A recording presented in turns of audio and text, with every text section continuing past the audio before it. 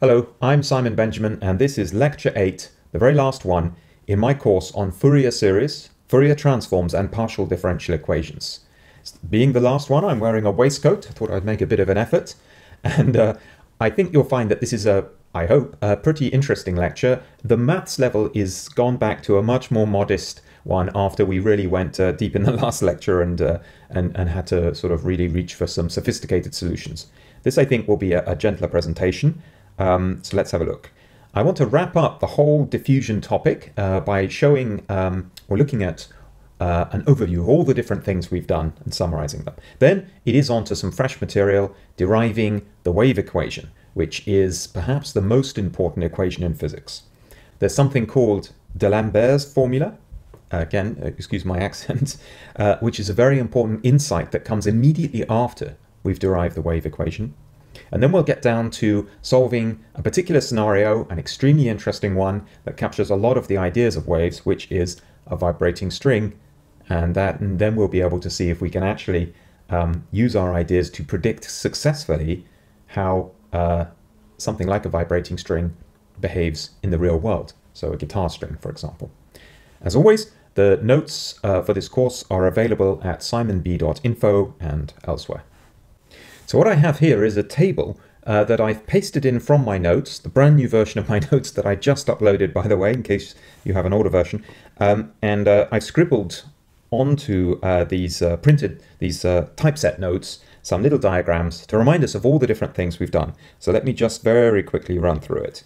We have thought about what happens if you either have matter diffusion, which of course is Fick's second law, or heat diffusion from the heat diffusion equation, where you start off with a distribution that can be described by some kind of periodic function, such as the infinite square wave. It doesn't have to be a square wave. You would use the same techniques for any kind of periodic distribution. The square wave is a good one. It could be a series of thin layers, films, forming a stack, which then blend into each other if it were matter diffusion. And the technique that we used there is that we used a Fourier series to build the initial condition, and then we inserted a term e to the minus k squared t, also with a diffusion or either matter or temperature diffusion coefficient up in there, unless it's equal to 1. And the result is that the higher order terms in the Fourier series decay the most rapidly, and so we end up smoothing off our initial distribution, and then over time it becomes more and more smooth until eventually it reaches just a flat distribution.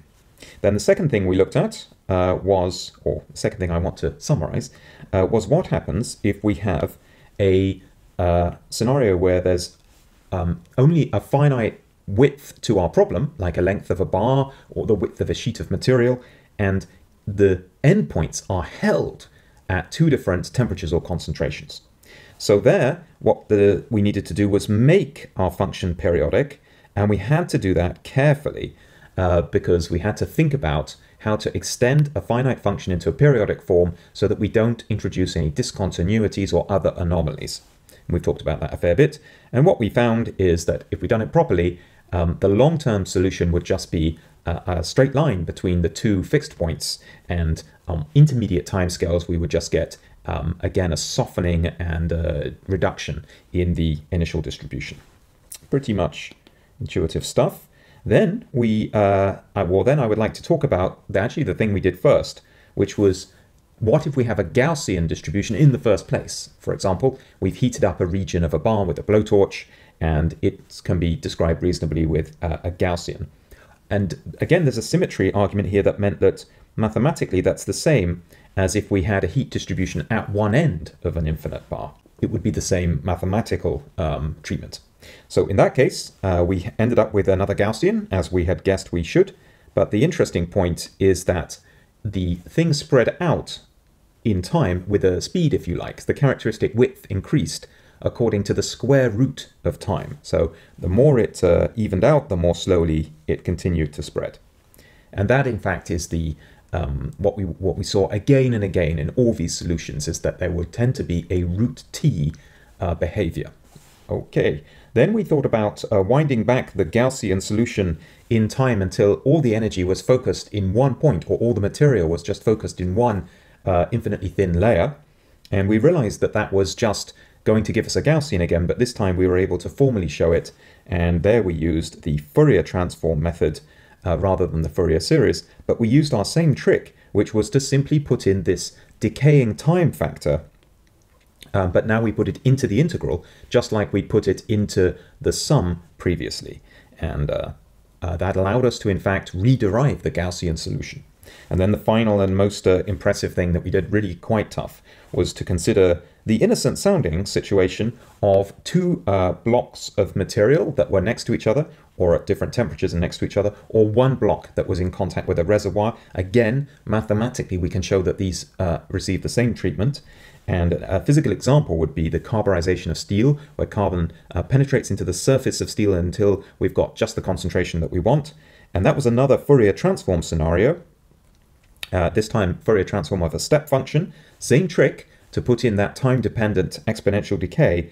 It's simply that now the mathematical treatment was more challenging. We ended up with an error function, and again we saw that the shape of the error function, or how rapidly it softened, was characterized by the square root of t.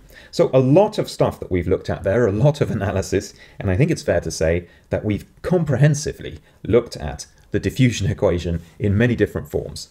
We've usually made it 1D, but very often the three-dimensional extension to this is very straightforward, because the dimensions just separate and you get a one-dimensional problem in each direction, so to speak. Moving on. Okay, so now I would like to talk about waves. What we'll do first is derive the governing differential equation that tells us how a wave behaves. And to do that, we'll think of the case that we have an elastic string that's fixed at 2 points along the x-axis, and we want to know how it vibrates. The equation that we get, however, will be much more general than that, and will apply to electromagnetic waves and waves on oceans and all sorts of things. But this is how we will get to it. So let me draw a sketch of what I want to think about. All right, let me pause in my drawing now and talk about what I've drawn so far. By the way, the analysis we're going to do here is very reminiscent of how we got the diffusion equation, in terms of taking small pieces and thinking what's happening at the boundaries of a small piece. So here in the purple line, I've drawn, so this path here is actually our string. So it's a hugely exaggerated sort of oscillation that looks like a string that's, it could be the case, I guess. And I've just drawn an arbitrary curve. You could draw any curve you like, except that it has to be fixed at x equals 0. Our string is fixed to the x-axis, and at x equals L, it's the same thing. So the y direction in our diagram is the displacement. So this could literally be a photograph with a sort of fast acting camera that just is able to take a crisp shot of a rapidly moving thing, of a vibrating string. Now what we're focusing on is a little bit of string. Just like in the diffusion equation, we focused on a little bit of a little slice of the region so that material was diffusing in and out. Now we want a little piece of string, and of course we're going to think of it as being infinitesimal really, but to draw it we have to give it some finite sort of, some finite width to it. So I'll sort of bolding it in here. That's the piece we're interested in. These two extra lines I've drawn on here are supposed to be tangents to the curve at point A and point, let's call this point A. Maybe I'll draw below. Yeah, maybe. So we'll call that point A, and this is point B. So these are tangents to that curve that are point A and point B. So let me carry on now and just write on a few more elements. Right, so I've added in there a few more features. I've put on a couple of forces. Force 1 that acts at point A, and force 2 that acts at point B. And these forces are pulling in different directions. They are the forces which are acting on our little segment of our elastic string. So remember, it's an elastic string, so it has a tension. And that little piece of string that I've identified by drawing it in bold there, let me circle it, this little piece of string here, clearly has forces on it. We're just interested in the forces on it due to the fact that it is elastic. So the string is stretched and it's trying to pull itself back to a shorter length. And so we can see that this little piece of string is going to have a force that's pulling it to the left and a force that's pulling it to the right. But they're not going to be in the horizontal direction. Those forces are going to be along the tangent of the string at those 2 points. So we have F1 and we have F2. And crucially, those forces are not quite in opposite directions. And so we need to care about that slight difference. These forces are, by the way, not small. because they are, the magnitude of them, it relates to the tension in the string, which isn't necessarily a small quantity, but the things like the difference in their angle will be small. So that's the kind of thing we now need to explore. I've also drawn on here alpha and beta, and these are the angles that those two forces make with the horizontal.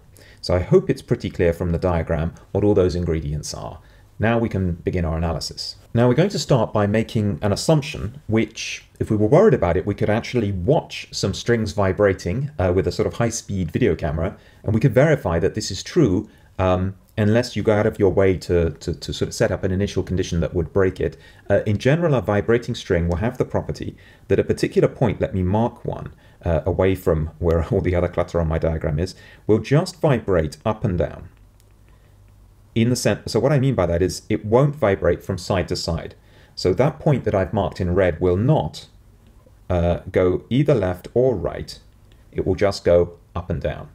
So there will be no lateral movement of elements on my string. With that assumption, I can now go ahead and start balancing out some forces. So if our little piece of string is not moving left or right, and it's not even going to start moving left or right, what that means is that the forces must balance each other in terms of the component that is in the horizontal direction. So we can immediately write down a constraint on the horizontal component of those forces. So I'm actually switching to using the symbol T just to remind myself that in the context of an elastic string, we can talk about the tension within the string itself. So the tension at point 1 has a magnitude T1, and the tension at point 2 is a magnitude T2. But crucially, we want to equate the horizontal components of that. And so that should be cos. And we can confirm it's cos by realizing that if the angles went to 0, then all the tension would be in these two directions. Okay, so that's really helpful. Now we need to think about resolving in the vertical direction. I've just added in there that what we can think of is that since these two quantities must be equal to each other, let's just give them the symbol T, and that will help us in simplifying. Okay, what's this second equation I've got here? Well, here we have the difference between the forces that act vertically on the two ends of the string. So what we're now thinking about is, will the string will the forces on the string, the net forces, make it want to accelerate in the up direction, in other words, speed up, or accelerate in the downward direction and or sort of come back towards the relaxed horizontal axis. So we can find that out just by looking at the diagram and seeing that F1 wants the string to, our little piece of string to go down. So it supports an acceleration in the down direction, and F2 supports an acceleration in the up direction. So we can just take the difference of these two, and whichever one wins, that will dictate whether the acceleration is positive or negative. Now, so that is simply the force that's on the net force in the vertical direction. And then on the other side of our equation here, what do we have? Nothing else but mass times acceleration. So we know from Newton that force equals mass times acceleration. Our mass is the density per unit length, that's what I'm using the rho symbol for here, multiplied by the length of our little component, which must be delta x from the diagram. And then acceleration is, of course, just the second derivative of the position with respect to time. And so there we can write that down immediately. So that's captured the question of how forces are acting to cause our little component of our string to move. Now, before I go any further, I want to combine these lines above into a form that will be more useful for us. I want to eliminate these quantities T1 and T2 so that I've only got some kind of constant tension, which we've been calling just the simple symbol T, and our angles. And then all we have left to deal with is the angles. So how will I do that? Well, I'll just substitute for T1 and T2 like this. We can see that T2 must be T, the overall tension, divided by cos beta, and T1 is the overall tension divided by cos alpha, just from the previous equation. So now we won't need the diagram for a bit, we can simplify. There we are, and that is going to be helpful because we can immediately see that these quantities are tan, so let me write that in. How can we get any further? Well, we have to think what tan actually means, so now we will go back to the diagram. what does the tan of an angle anywhere on this curve mean? In fact, because it's so cluttered up in the focus area of our little piece of string, I could draw a line at some other point. It's the same answer anywhere. So have a think about this. Here I've tried to suggest the tangent to my curve at this orange point. What does the tan of that angle there, which we could call, I don't know, gamma or something, we won't be using it, of course, because it's not part of the region that we're interested in. What does the tan of that mean? Well, the tan in a triangle, the tan is, of course, the ratio of the two sides, right? So if this side was x and this side was y, then, and we had a little angle, which we'll keep on calling gamma in there, then tan of gamma is the ratio at x over, excuse me, yeah, there we are. So what does that mean when we go to our curve? Well, we realize that the tan of the angle is simply the gradient. It's how fast is y changing with respect to x at that point. We could, if we put little delta symbols here, then we can see immediately what we mean. As we zoom into the curve and we consider a little bit of y, a little bit of x, we must obtain the tan. So we can immediately substitute where we have our tan alpha and tan beta for the gradients of the curve at those points. Let's do it. Oops, I see that I'd written tan beta twice. Apologies for that. I don't know how I did that. So that should, of course, have been tan beta minus tan alpha. So let's put those gradients in. Well, we're getting there. What I've emphasized in this way of writing things is I want the gradient dy by dx at the point, which is the right hand end of our piece of string, of course. That's the beta point, or that's point B, where the angle is beta. And then I'm subtracting off the alpha point, which is back at where x is equal to x. So that's what I'm putting in brackets here, just to emphasize that we're dealing with two slightly different gradients. And then all we have to do is think, how can we write that difference in a more elegant way? We know that although the gradient might be quite strong, the difference in the gradient will be very small, because we're only considering a tiny piece of string, and so there can only possibly be a small change in the gradient between those 2 points. The trick is, and this is the same as we used in the diffusion problem, what we'll do is we'll say, well, that first element, in fact, let's just focus on this first one. If I want to write that in a different way, I could say, well, that must be the gradient just at x plus a little bit of a change, which would be the rate at which the gradient is changing with x. Let's write it out explicitly. Times that little shift. So it's the second derivative, the gradient of the gradient, times however far we're going. But then we can see, of course, what the trick is going to be is that the gradient at x now appears twice, and so we'll be cancelling it out, and that gives us a very simple equation. Let me write it out. There I've written out, and I've also taken the opportunity to sneakily correct another error. I'm sorry. I'd written d2y by dx squared over on the right, whereas, of course, that side is by dt squared. So there we are. This gives us then quite a compact form. It would do if I remembered to put the dx. There we are. So that equation is what we've reached. And we can see that we're going to be able to cancel the distance delta x from both sides. And we may as well move all the constants to one side and even give it a new symbol so that our final equation has the most elegant possible form. Let's do that. There we are, we're done. Let me put a box around it because it deserves it. Now I've introduced a symbol c squared because I know it's going to be helpful to just define it as the constant squared in this way. It's simply that ratio between the tension in the string and the density per unit length of the string. Okay, so of course we want to try this out. We want to build an example, give ourselves a reasonable initial condition for a plucked string and watch it go and see if we can solve it. But before that, there's an observation we can make straight away from the very structure of this equation. This was the innovation due to D'Alembert, which, let me check when the year was. Okay, sometime in the 1700s is the answer.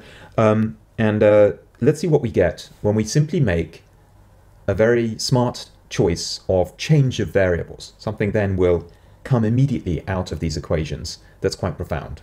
So this is the variable change that I want. It's simply mixing together the space and time parts, and because space and time have different dimensions, we'll certainly need a constant that makes that work, and that constant is c, which, by the way, tells us that c is a speed, right? So c, the dimensions of c, must be distance over time in order to make these statements dimensionally correct. So with these variables, what happens when we try and transform our equation, instead of being with respect to x and t, make them with respect to these new coordinates? So let's write down the rule that we'll use to change a derivative, say, with respect to x, to instead be derivatives with respect to the new coordinates. So this is the chain rule type structure we come up with.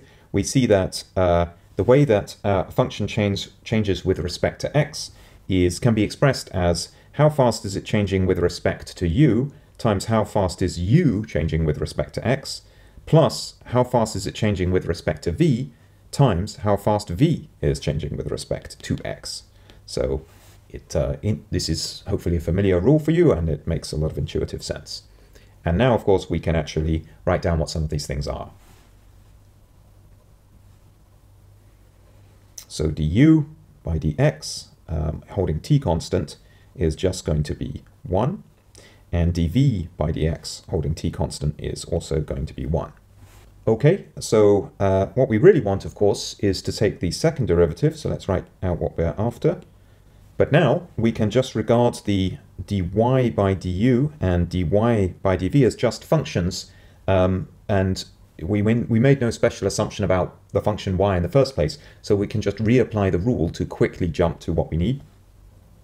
So in what I've written here, these first two terms come from just taking the second derivative of the first term there, and similarly, of course, the second two terms come from taking our d by dx derivative of the second of those terms and just following the same principle that we used the first time. But now we can collect things up. So that's just tidying things up slightly. But now we have a nice further observation to make, which is that when you, for a continuous function like y, so we're assuming some things, I said we weren't assuming anything about y, I guess we're assuming that it's not mathematically pathological. It is a function which is capable of describing a string, so it's continuous, and it has this kind of sane behavior that we expect from our function, which means that when we take the derivative with respect to one coordinate and then the other, it doesn't matter which order we do that in, and so these two terms that I've highlighted in the middle must be the same. So I can finally write that as, there we are. That's about as neat as it will go. So that is what d2y by dx squared becomes when we put it in our new coordinate system. Now, of course, we have to do the same thing for d2y by dt squared, but we can go quite fast because it's an extremely similar process. Let's just start it off and see how it goes. There we are, exactly the analogous starting expression. And so the difference, oops, excuse me, this is, of course, for the first derivative. And what we see is that this time we have, of course, du by dt and dv by dt, because we're considering the time derivative. But what we'll find then is that we need to put in the constant c for both these things, because, of course, we know that u is equal to x plus ct. Oh, and we should have a minus sign, hang on. And v is equal to x minus ct, so this one is minus c. Fine. So let's just neaten that up a little bit. And now we need to take the second derivative. Let me just do that without wasting much more time. There we are. And as before, you can see that we just apply the principle we found above is just applied a second time to get the second derivatives. And now we can tidy up again. There it is. And we find that we have a c squared constant out in front. And again, I've taken the two terms which are with these ones and just combined them. They're equal to one another, so we just get a factor of 2 there. Now let's summarize, well, let's insert these two statements. So our original equation, just up to a factor of c squared, that we will certainly find is in the right place, we were saying that we just set the d2 by dx squared and the d2 by d time squared equal to one another. Let's do that and see what we're saying in the new coordinates. There we are. So I've just substituted in the equations that we discovered, and we can see that, yes, the c squareds are in the right place, and we can just cancel them out. And it looks like the right-hand side is equal to the left-hand side. Fine, fine, fine. Except then suddenly we notice that this term, the cross derivative, appears with a +2 on one side and a -2 on the other. All the other terms can just be cancelled. So what this is telling us, just by change of coordinates, is that that cross derivative is equal to minus itself. And the only way that that can be true is if it's actually equal to 0. So the discovery is that d2y by du dv is equal to 0. What does that mean? Well, it means that if we were to write our function y in terms of these coordinates, u and v, then taking the partial derivative with respect to one of these things, holding the other one constant, and then taking the other derivative must give us 0. What does that tell us about the form of the function y when written in these new coordinates? It tells us that the following must be the form. Let me write it down. So what we're saying now is, if we write down our solution to the wave equation as a part that only depends on u and a part that only depends on v, and add them up, it's an addition, unlike in separation of variables where we generally have a product. This is simply an addition of two separate terms. Then that will satisfy our equation, because clearly taking the derivative with respect to v holding u constant will kill the f term, and then the other derivative will kill whatever has become of the g term. If these things were a product, if there was even so much as let's say a times u over on this side, then our rule would no longer be followed, because it would mean that one of these two terms would survive at least in the form of a constant after we have taken both our derivatives. So that imposes this form, which is a pretty, that's a pretty strong conclusion. If we must be able to think of a solution to the wave equation as a solution that involves only one of these coordinates added to a solution in terms of the other, there must be something special about these coordinates. What are we saying? So the way to understand the implications of this is just to consider one of these two functions, and then we'll see what it means to have both. So let's just consider the g function, actually. So I'm going to say that my wave shape, so back in the coordinates space and time, is going to be equal to just one of these two things. So that, if I'm going for the v, then that means it must be a function of x minus ct. That's no longer the general case. That's just one of that's a special case that only one of these two things that I'm allowed to use I'm actually going to use, and I'm just choosing to set f is equal to 0 for now. What does that mean? So let me draw out a wave, or a distribution of y, and we'll assume that this is at some particular moment in time. There we are. I've just drawn a curve. Nothing special about it. And this is at some particular time. We'll call it time t is equal to time t1. Now what I'm interested in is, what will this line look like at some later time t2? Well, let me just draw on what we're going to get at t2, and then I'll justify why. I can get the function at some time t2 just by moving on a bit, like let's move on a little bit like that. So what you can see I've done here is just take it and move it a bit, right? So that's just a shifted on version. Yeah, maybe I can make that more clear by drawing over it. Hang on.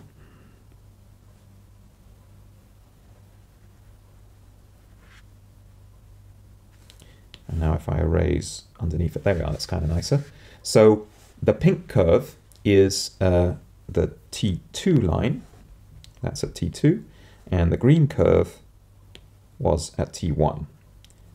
So what I'm saying is that if my function, my solution for y can indeed be written as some function of just the difference between x and ct, then at later times, the shape of my curve will be the same as at any particular moment that I care to look at it. It will always keep the same shape, but it will just move along the x-axis. And I wonder if you can see why.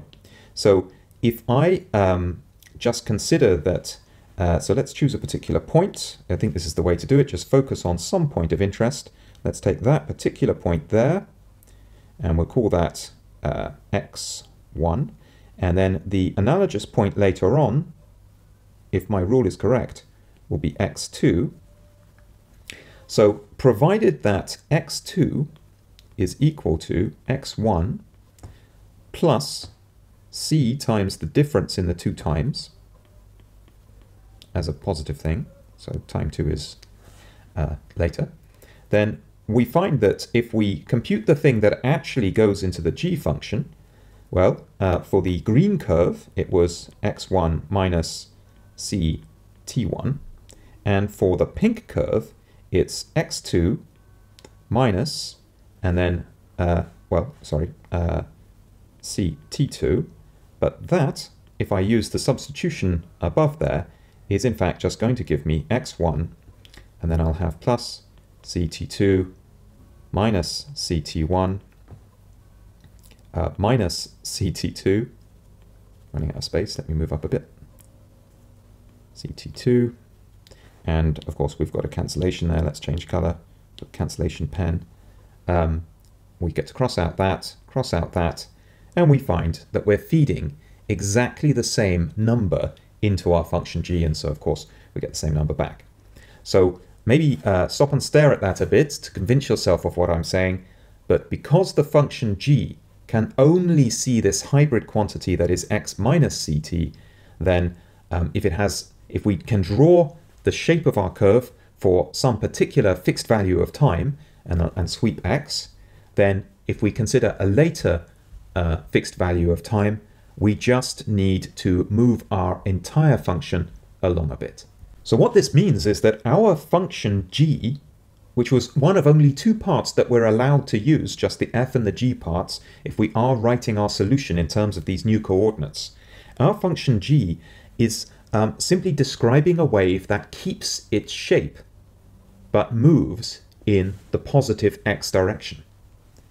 And then you can guess that if we were to have a careful think about that other function that we're allowed to use, that f object, that would be a wave that keeps its shape but moves at speed c in the negative x direction. And that a general wave, it's already interesting that those things exist, right? That a solution to the wave equation or a solution allowed by the wave equation is a thing that keeps its shape and propagates in the x direction, in either direction. But more than that, what this is telling us is that we should always be able to think of a solution to the wave equation as something that moves in the positive x, and potentially some completely different function, could be a different shape, but it moves at the same speed, speed c, in the negative x direction. So that's, I think, a really nice observation to make just from looking at the fundamental equation itself and doing a coordinate change. And this, of course, is exactly what we see, right? So when we throw a rock into a pool, then we see ripples, and those ripples move with a fixed speed. If we throw a bigger rock in, we get bigger ripples, but they will move with, to a first approximation, the same speed. Of course, there are higher order effects in any particular medium like water, dissipative processes, and so on. But to a first approximation in any medium, and in mediums like electromagnetic radiation, it's then strictly the case that we see waves propagating, keeping their shape and moving with a fixed speed, and they can move backwards and forwards across the medium, or there can be waves that go one way, waves that go the other way, and they interfere with each other, so the waves add up, but that capturing the idea of something that keeps its shape and just moves is what we immediately discover just from this very elegant argument. So I think that's really nice. But now we're going to think about a scenario where we're fixing a string at 2 points. And while we could try and express this in terms of waves propagating one way and propagating the other way, that's no longer the natural way to think of it. And so let's see what we find out when we investigate that.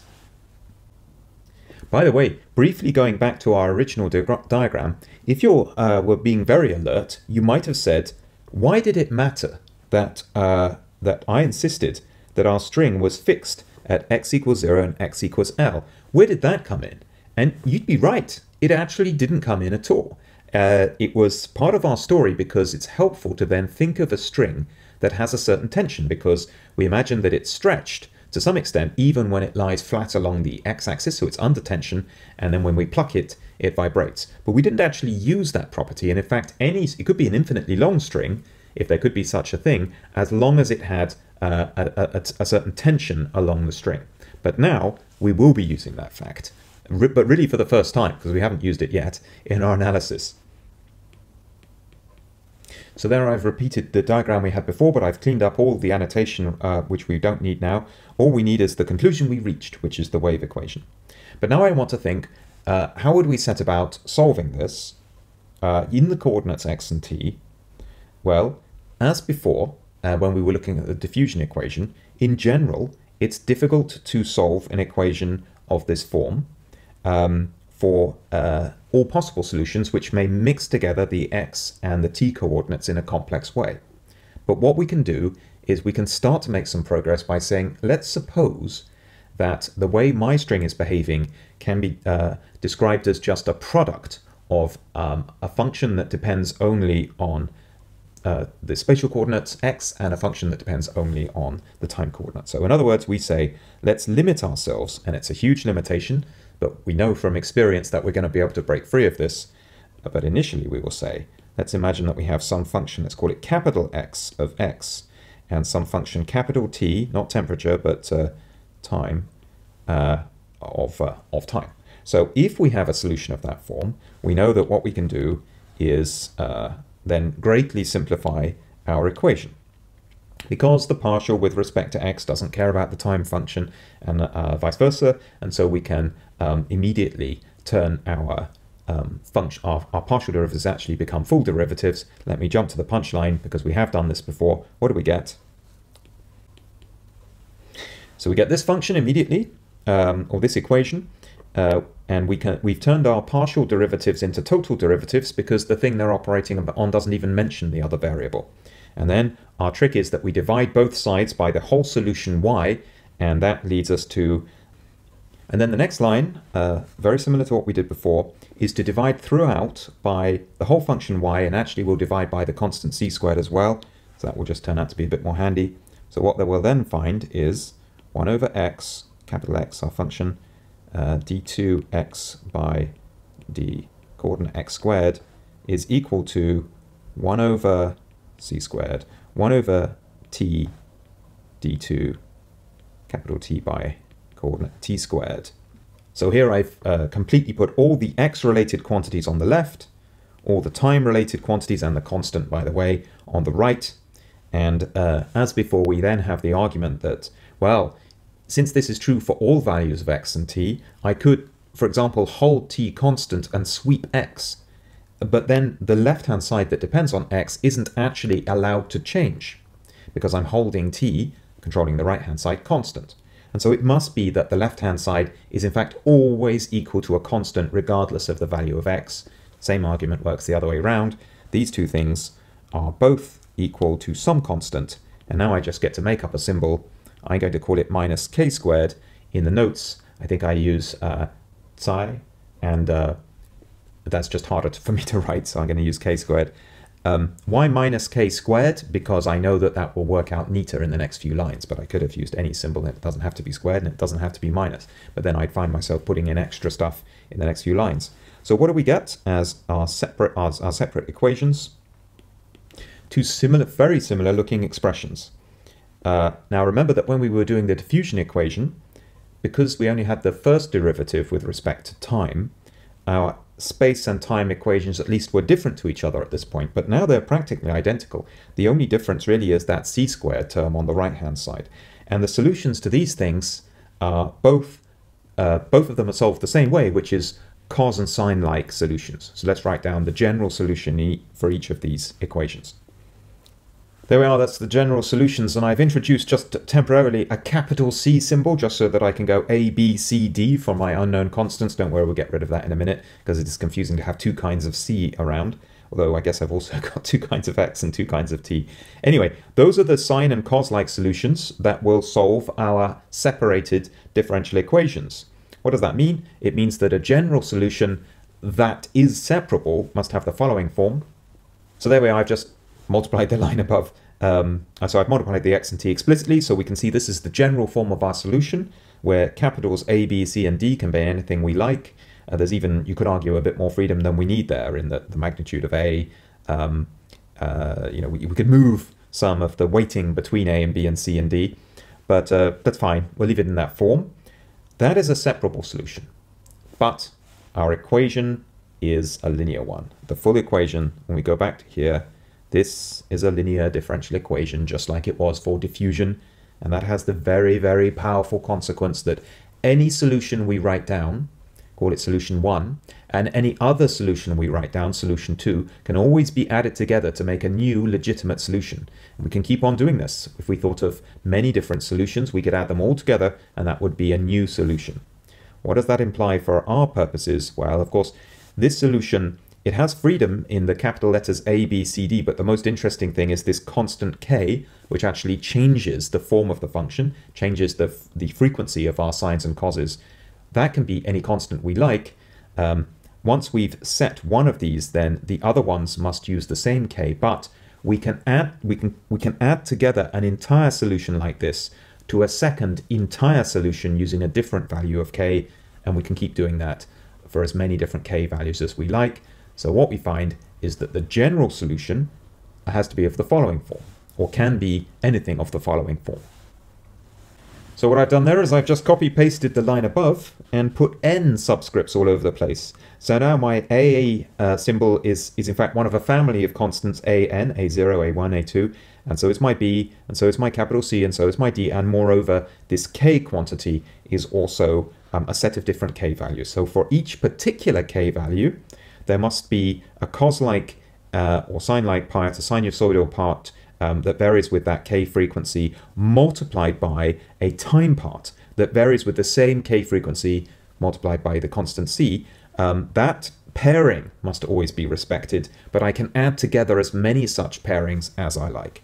And so this is very similar to the situation we were in with the diffusion equation, of course, except that there, instead of this sum of sines and coses in time, we had, if you recall, an exponential that was something like minus k squared, and then some constant such as alpha for our diffusion, and then t. So instead of that, on this occasion, both the space-like and time-like parts are oscillatory, but it's still the same basic idea, because what we can do, as we're about to see, is plug in time t is equal to 0, and bam, we've got a boundary condition expression, which is essentially an invitation to use Fourier series to describe our time t equals 0 arrangement. But let's step through that now. What I'd like to do is think about anything further we can say about these constants a, b, c, d, given that what we're going to be interested in for the rest of the lecture is a vibrating string that is pinned like a guitar string at 2 points. What can we say? Well, the first thing that we can say is that when we set time t equals 0, or in fact any fixed time, it must be the case that at x equals 0, we have no displacement at all. And so that makes me come and focus on this term here and decide that I don't need it, because what that will give me is a finite value for the x is equal to 0. But I am never going to need that. I'm always happy that my x is equal to 0 point has 0 displacement.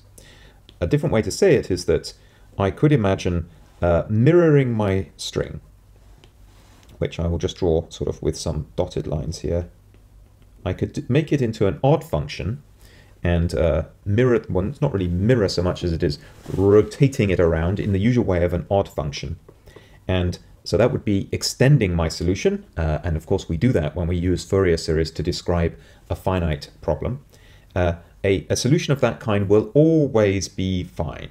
That's in fact the correct way to extend this fixed function into the negative x direction and also into the direction of great x is greater than y, we should extend it on by essentially considering what an odd function would look like where the origin is at that point. The reason being that then there will never be any force, any net force in the up-down direction. If you imagine zooming, in fact, I can zoom in, can't I? So having zoomed in on the x-coordinate, if I've mirrored my function, I keep on saying mirrored, what I really mean is rotated 180 degrees.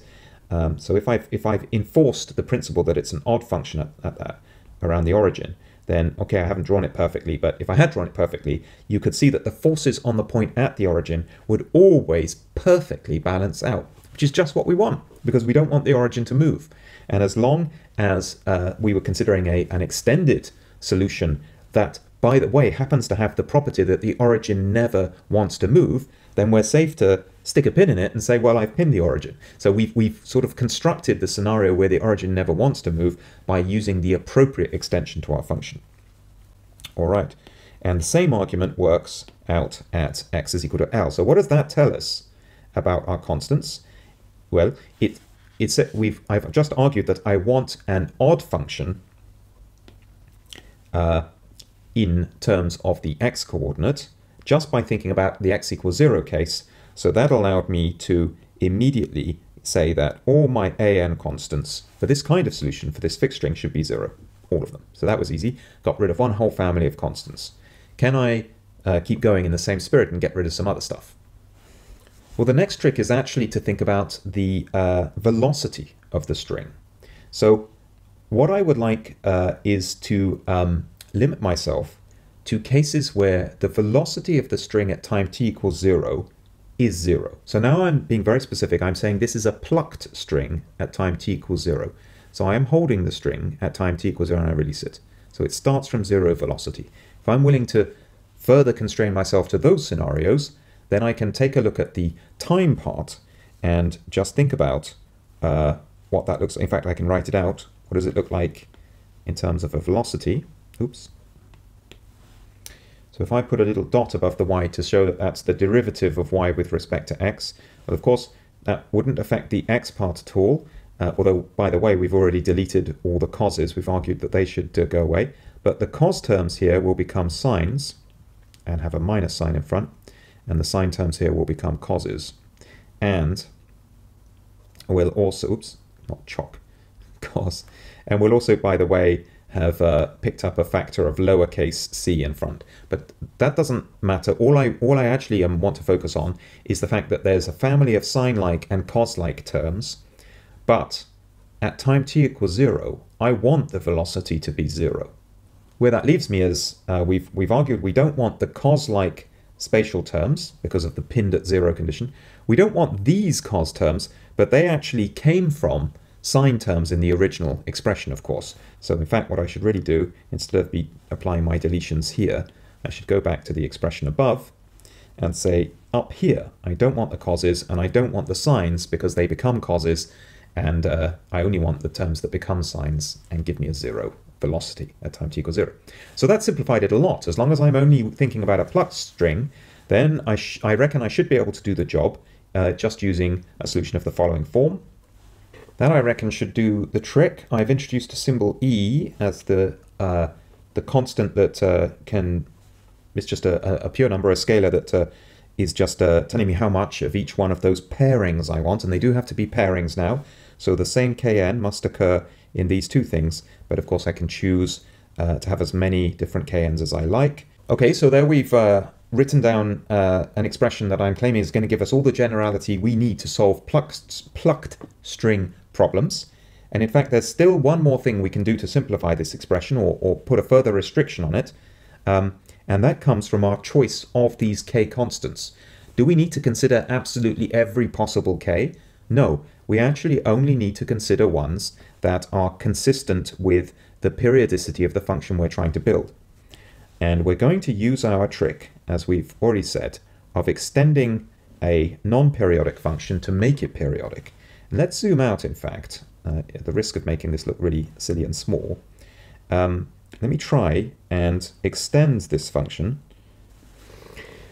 Okay, that's the best sketch I can do. It's not a great sketch, but what I hope I've managed to communicate is that in the region from x is equal to L to x is equal to 2L, I've just got the same shape as between 0 and L, but rotated 180 degrees around. So this kind of mirror inversion that I was talking about.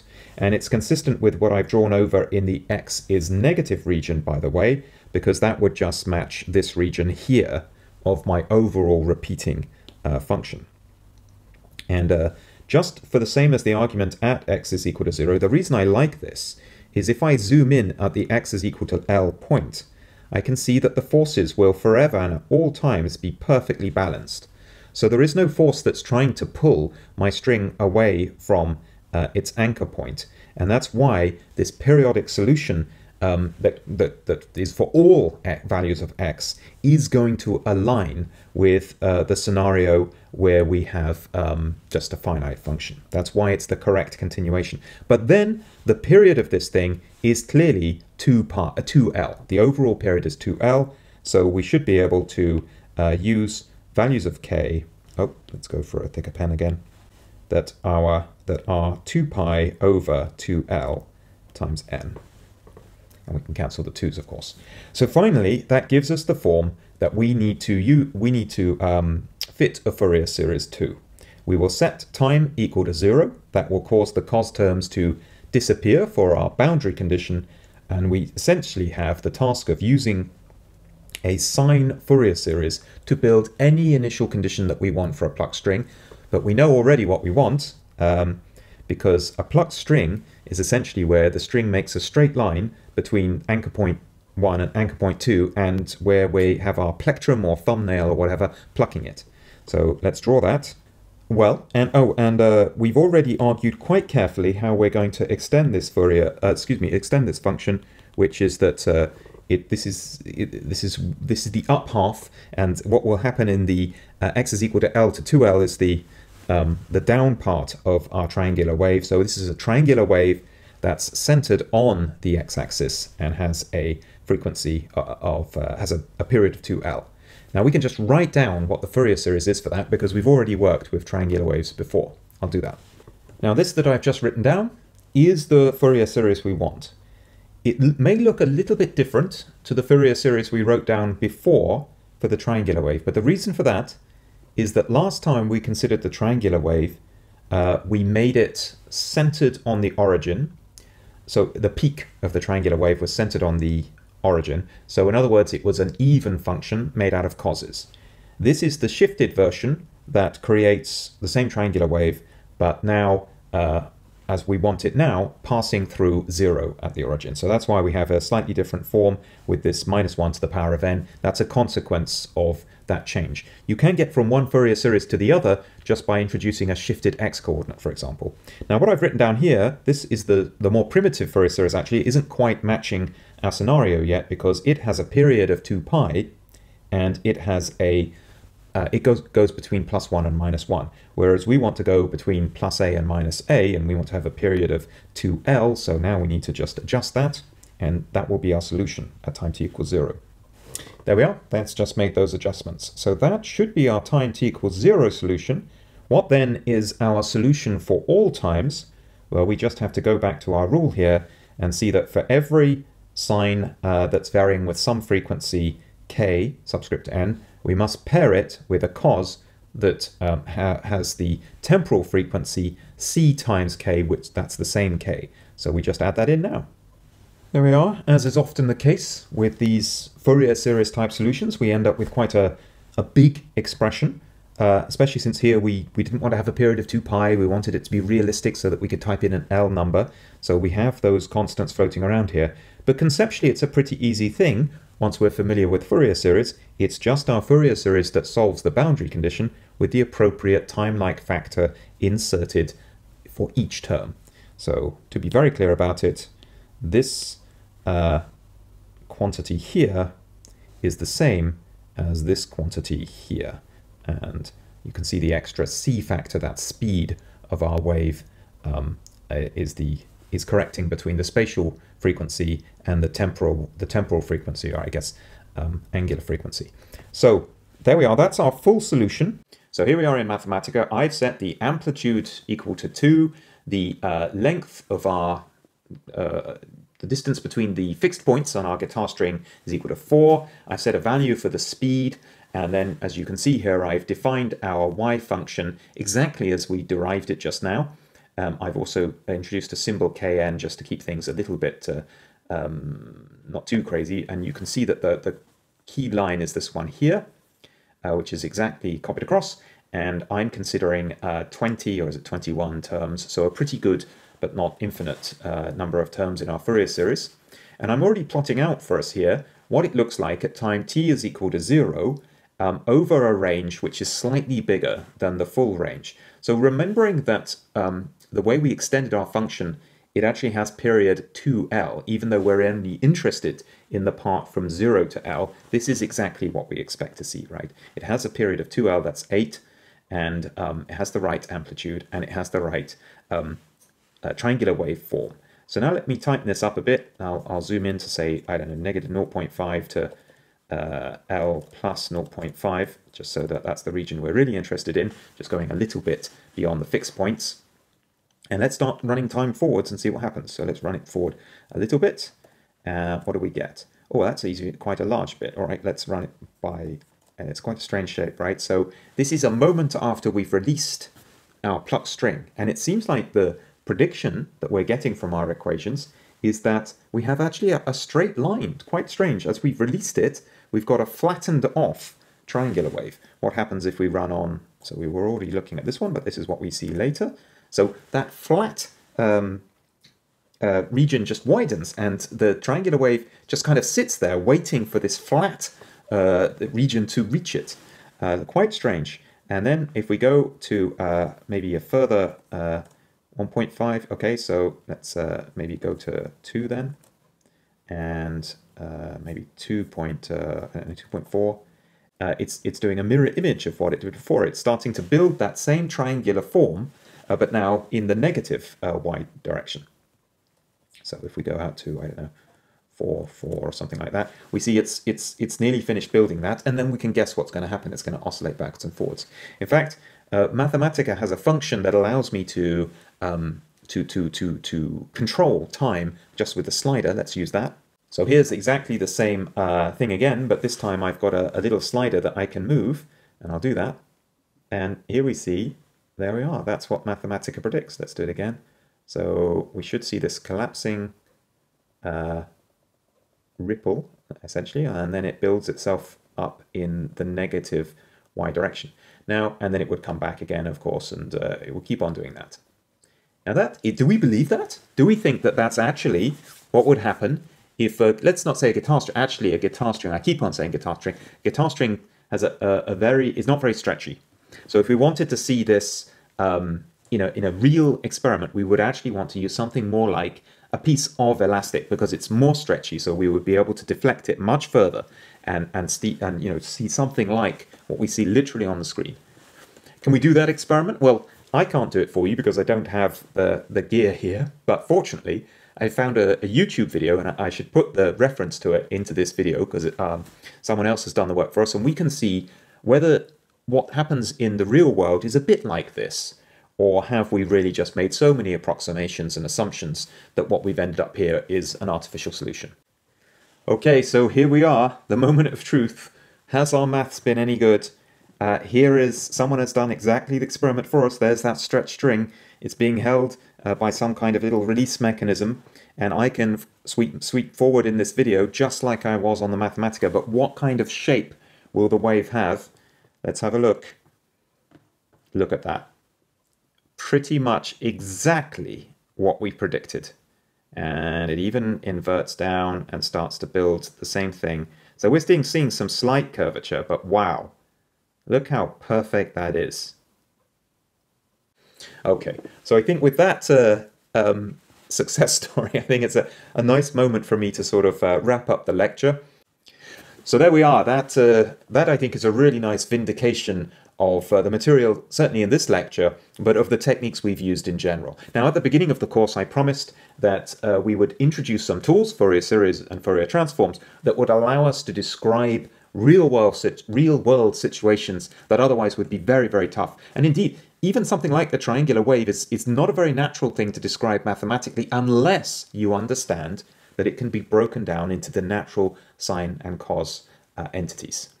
So there we are. It works. And let's leave it there. And I hope you've enjoyed the course. Thanks a lot.